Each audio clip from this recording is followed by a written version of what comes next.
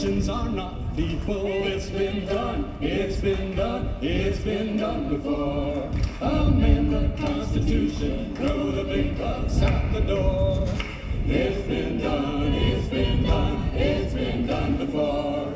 Amend the Constitution, throw the big bucks out the door. 5 years ago, the Supreme Court passed Citizens United, overturning key campaign finance rules. It held for the first time that corporations have a First Amendment right to spend unlimited amounts of money to support or oppose a candidate for elected office in federal, state, and local elections. People at fairs, food stores, churches, and gatherings of all kinds eagerly placing their signatures on these petitions when we tell them the petitions go to the Maine state legislature to get a U.S. constitutional amendment.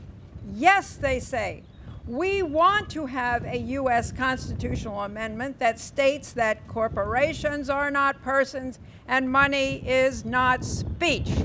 A group of people from around the state recently formed an organization called We the People Maine. The group, backed by thousands of supporters from around the state, is calling for an Article 5 convention for the sole purpose of drafting a 28th Amendment to the U.S. Constitution.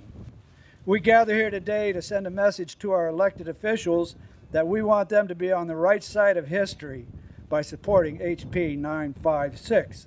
The time is long past when the legislatures of great states such as Maine, with down-to-earth, common-sense citizens, should hear the will of the people and call for an Article 5 Constitutional Convention for the sole purpose of amending the United States Constitution to make it clear for this and future generations that corporations are not people and money is not speech.